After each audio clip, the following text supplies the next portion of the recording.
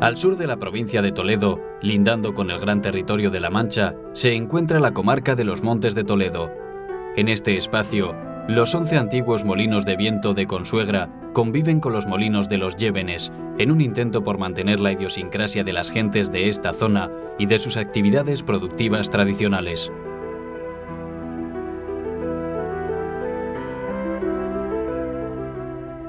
Pretendemos mostrar lo que es el paisaje histórico, un paisaje que arranca durante el medievo con la construcción del castillo y que termina prácticamente en el siglo XIX con la inclusión de los molinos de viento en lo que es el Cerro Calderico.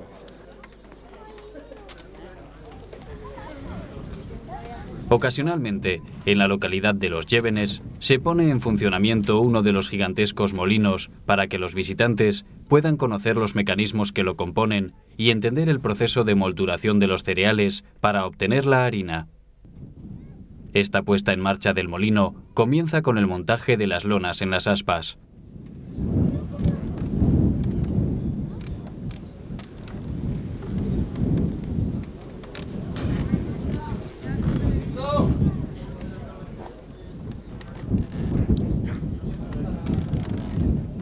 Bueno, como trabaja el molino de viento es algo sumamente sencillo y también sumamente ingenioso.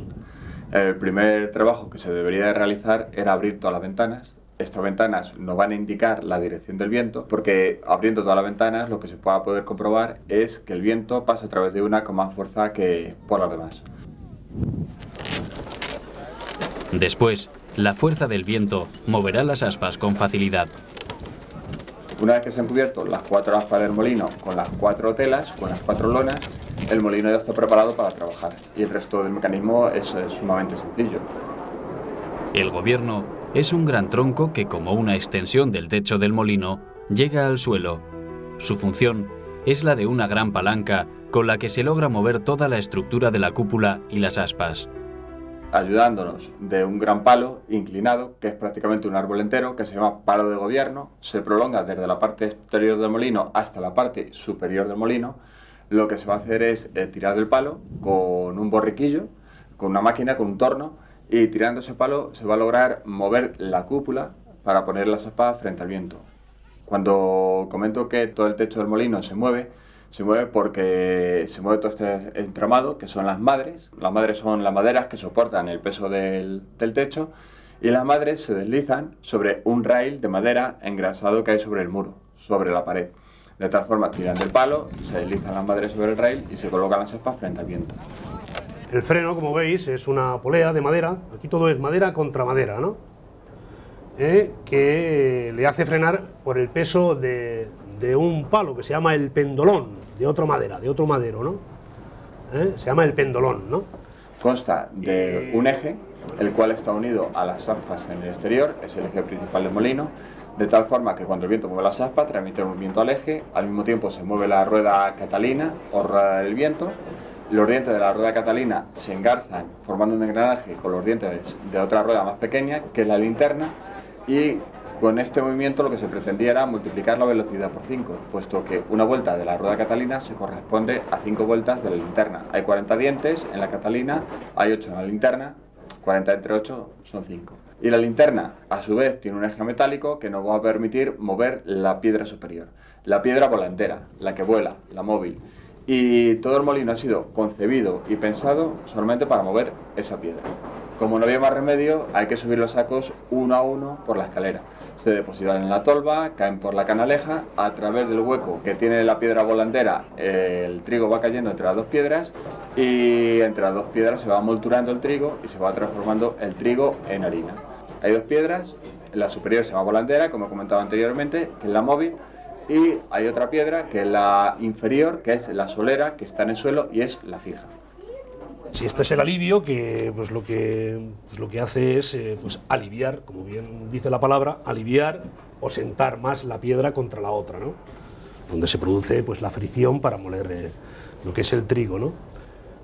Cuando hay poco viento, ¿no? O el viento pues afloja, ¿no? Pues hay que aliviarle, porque si no el molino se tiende a parar, ¿no?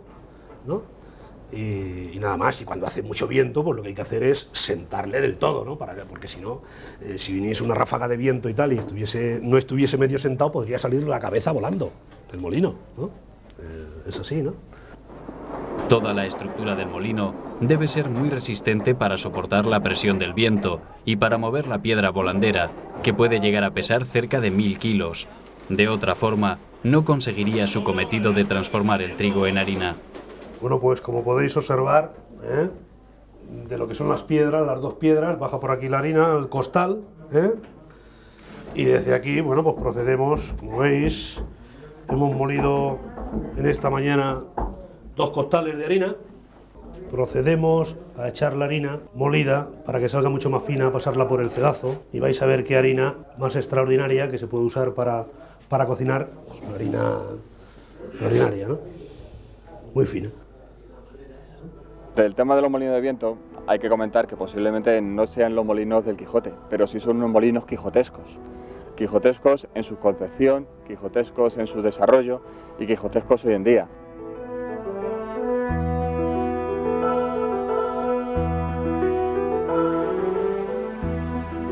Los molinos de viento tenían un rendimiento industrial bastante bajo y los molineros apenas vivían con su oficio, lo que contribuyó a que cayeran en desuso.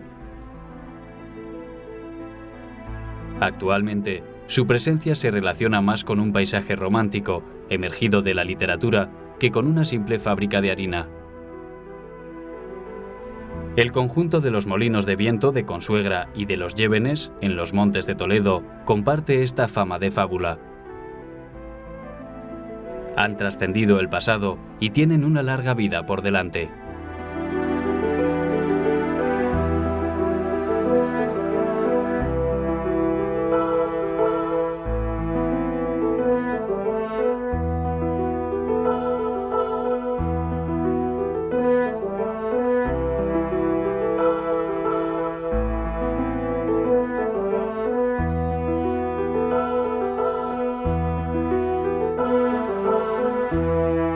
Soy Eugenio Monesma, director y productor del documental que acabas de ver. Si te ha gustado, te animo a que te suscribas activando las notificaciones desde la campanita y así podrás disfrutar de los cientos de documentales que ya tengo en el canal y de los que semanalmente voy a ir subiendo.